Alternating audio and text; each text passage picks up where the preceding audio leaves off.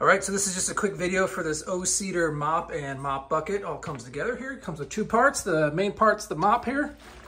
See, that's down there soaking in a little bit of soapy water. I'll mop the floor in a second, show you a little bit how it works, as well as the mop bucket. Now, I think the main reason why everybody likes this mop bucket and why it's one of the best sellers here on Amazon is this contraption here, this part here. So how this works is you'd put your wet mop into this little wringer part here.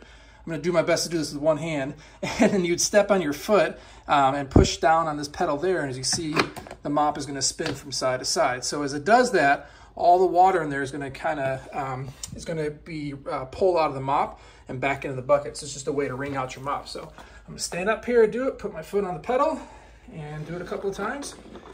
You'll see it'll just wring out all that water, and then you're all set and good to go. You can go and flop it down and go ahead and mop. Now the mop part itself, it kind of bends back and forth like this.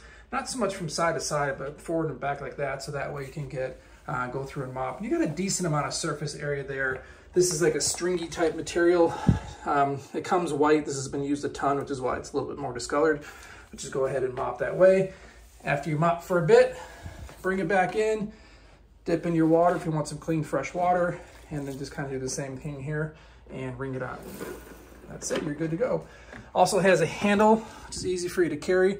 Full of water, this thing isn't too heavy. Has a spout in the front for you to go ahead and dip it or dump it out as well. So great mop. We've had this around our house here for quite a while. Use it a ton of times, and it's been great for us.